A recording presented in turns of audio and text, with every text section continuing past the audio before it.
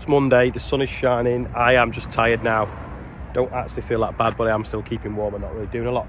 The lads have been out with this because they've been sowing this morning, and one of the headlands is quite wet, so they've just been swept up the road where they've pulled out. We'll probably go up in the buggy now and have a quick look actually what they've done. Andrew now I think is going to drop the drill off and put the fertiliser spreader on, because we've got that new screen put in it the other week, but we need to make sure that it's still got its memory, otherwise we've got to do a full calibration of everything. We always check it with the test kit, but it generally can remember the different products of fertiliser, so we've just got to check that it still will. So he's just dropping the other drill off now to try that, and we'll put it on and see. You can see on the tyres just how wet it's been where he's just been finishing off. So we'll go up in the buggy and have a look. This shed's getting a bit empty now as well. We need to move that barley over and we can get some fertiliser in that corner, because the fertiliser that we need first is at the back of the shed, and the fertiliser that's in the way is the stuff that we need later on in the year that's got the coating on it. So got to just shuffle it all around a bit. This is the field Andrew's just drilled now. It's pretty dry in the middle, as you can see. It's got a bit of a mat of weed seeds on, which has obviously allowed him to travel a bit easier. So just the headlands just a bit wet along there, especially that corner, mainly because I don't think that road drain works properly. But as a whole, the centre's not too bad at all. Ideally though, could have done with these volunteers of OSR, bits of grassweed and chickweed spraying off perhaps before he drilled it. But of course I've not been well, and he just come to try it, it worked and he's done it. So what we'll do is we'll put a pre-emergence perhaps on it with some glyphosate mixed in. Can you see, or is it still? So yeah, we'll glyphosate over the top of it. That should kill the green stuff, and then we should just have hopefully the wheat coming through is the plan.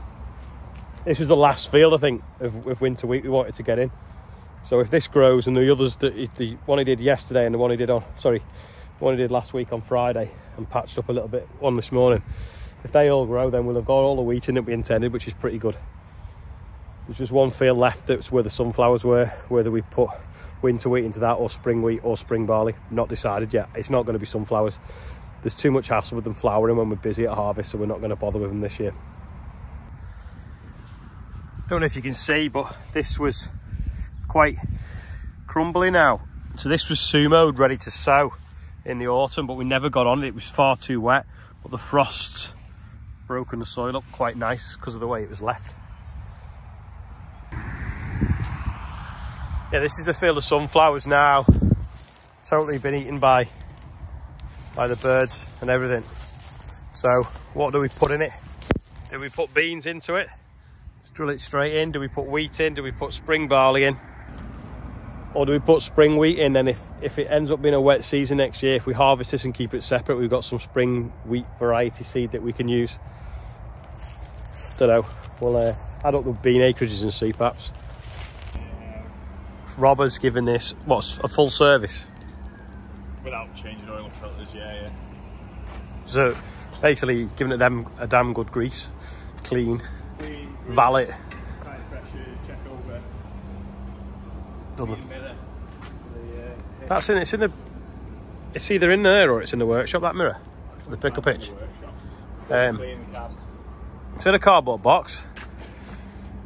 Yeah, he's giving it a good going over, because you couldn't really see out the windows the other day because it had wood chip stuck to it. Andrew's got the spreader on now, but it has lost its memory, so which is quite annoying. So we're going to have to use the app on my phone to find the right fertiliser, put all the credentials in, and then that should be near enough, and then we can tray test it and see how it's going to work. Just making sure it's got the right set of blades programmed into it, because you can change them by pressing that button. I think it's 3244. Andrew's just checking. EVI 44. Yeah, EV 3244, right. And then we want to tell it the width, which is, we've just got on the app, which has told us what fertiliser. We set it to 141, so hopefully that should be pretty close. And then we also tell it the T factor, which is that which the app tells us as well, which is how fast it'll flow, but it will automatically do it when we start spreading anyway. So hopefully we're right there now. We're just out on the grass field now, just testing everything before we put any fertiliser in it. Probably won't be spreading until tomorrow, to be honest, because it's starting to go dark. But just make sure that everything's going to work. It's going to turn on and off and everything, especially as the box has been repaired. Yeah, it's a good job we're checking, because we've got no speed reading coming off this screen into that screen, so it must be something wrong in the settings. Ian's just airdropped me the birthday bumper. He's done the birthday bumper while me and Andrew have been messing with the spreader. We did just have to ring Richard up from Rico, because it not only did it lost its memory for the fertiliser, it lost its memory for remembering how to read the GPS data that was coming into it. Anyway, within 2 minutes, less than that, minute and a half on the phone, just press this, try that, and it magically working now, which is good, because it means we're not doing it with a full hopper full of fertiliser. So hopefully we're all good for this week. Just had to put my hat on for this. Bit cold today, isn't it? We have Jack Phillips is 20, Luke Sanders is the big 4-0, Jack Gray, happy birthday to you, Alfie Grant is 8, Gary Mason is 60 tomorrow, or indeed today if you watch it in the morning. Howard Baines, happy birthday to you, Barry Wilson is 56, Melanie Jade, Sarah Harrison, Ben Lowe, happy birthday to you, and Zoe Blower is 48. We have raised so far £25,497. Where's the phantom rounder upper when you need them? I'm going to get you on myself. What have you found, Andrew? Nothing. Andrew says the agitator's not working. So when I just looked underneath now, the bolt for the agitator up there to that hole, there's no bolt in it, so the bolts come out. So that'll be why it's not working. So again, another good job that we checked before we filled it up with fertiliser. So that's Sky, amazing. Just found a nut now and a bolt, so we'll tighten that up and hopefully that should start working.